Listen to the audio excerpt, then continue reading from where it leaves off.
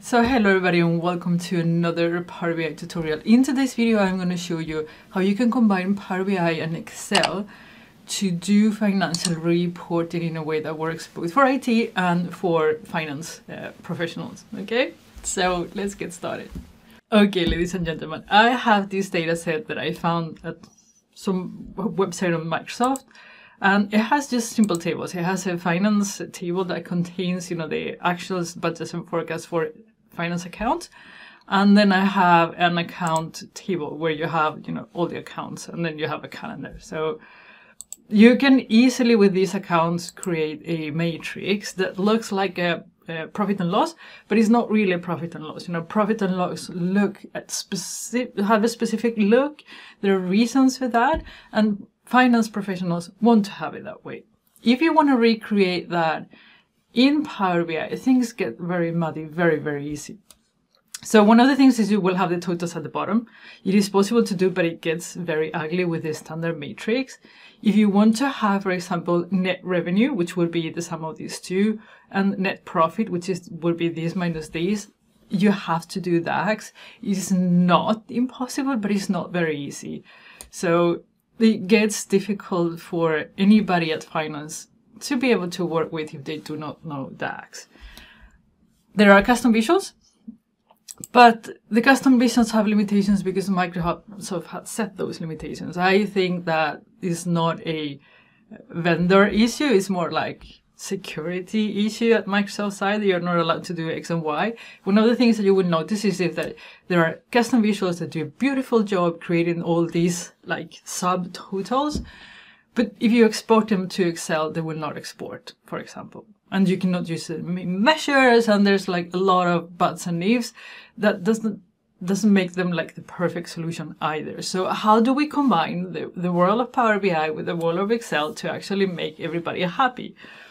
Let me show you. So what you're going to do is you're going to create a Power BI model that it will look like this. So it will have all the accounts, it will have the actuals and the budgets and the forecasts in a simple matrix, right? Once you have that, you're going to publish it to the service. So anyone at finance or whoever else needs it will actually have access to this. So we're going to go to, no, I don't want to put that.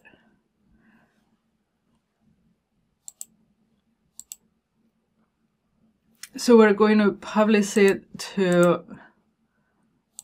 the service. And then once we have it there, you guessed it, we are actually going to export it to Excel. And I'm going to show you how you can easily create a profit and loss that is still connected to the model that works beautifully. So let me show you. We go to Power BI. And here we have our model. So the beauty of using Power BI instead of exporting directly to Excel is that you can actually have your IT department or whatever just create a model for you and then publish it to the service, and anyone can connect to it. If you do it in Excel, you know what Excel is like, a one-man show. So this time it will allow you to share it with everybody. Everybody will see the same information, and you can schedule updated, right? So you can see the benefits already from that. And then you can subscribe to it and all the beautiful things that the Power BI service offers. So what we're going to do is we're going to, what is the analyze in Excel? They move them around all the time. So here, export analyze in Excel.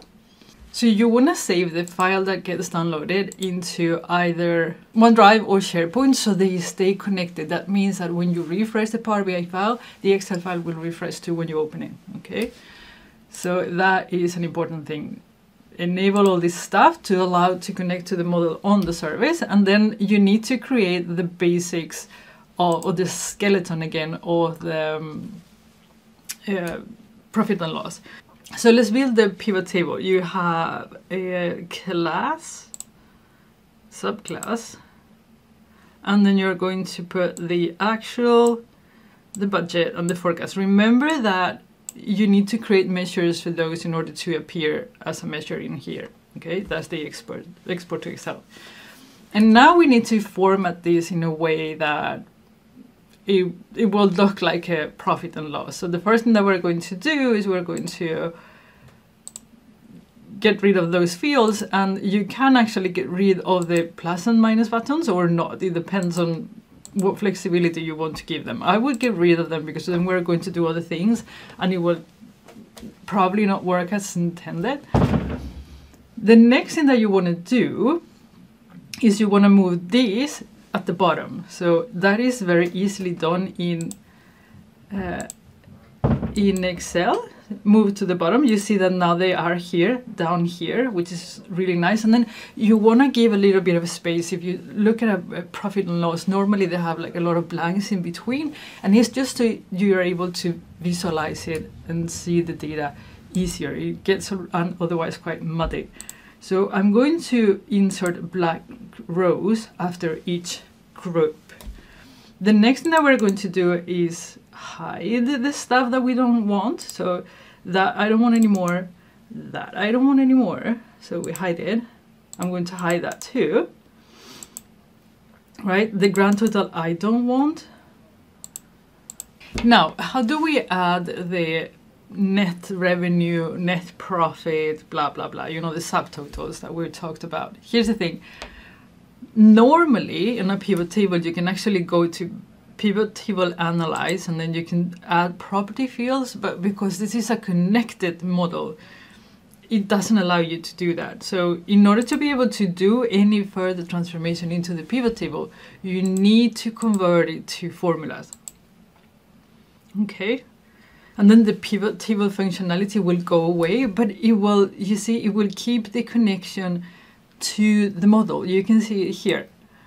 So you're still connected, everything is good, it's just that you don't have a pivot table anymore. And now, the beauty of this is that you can actually start doing things the Excel way, right? So you're gonna have here net revenue, and that would be these plus these.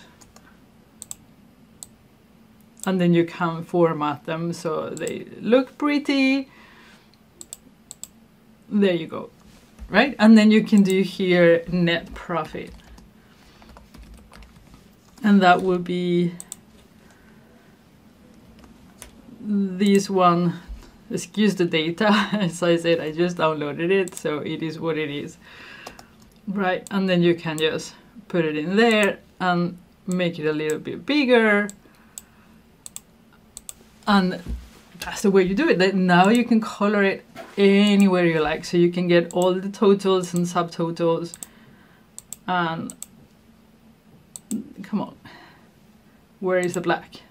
And it's starting to look like a P&L table. Now, this is a table that your finance team can actually work with, and when it is still connected. So if you refresh, it will refresh. So it will refresh everything. It will refresh the files from the fields from Power BI, and then the ones that you have in Excel. It works like a charm. It does work. It's very, very useful.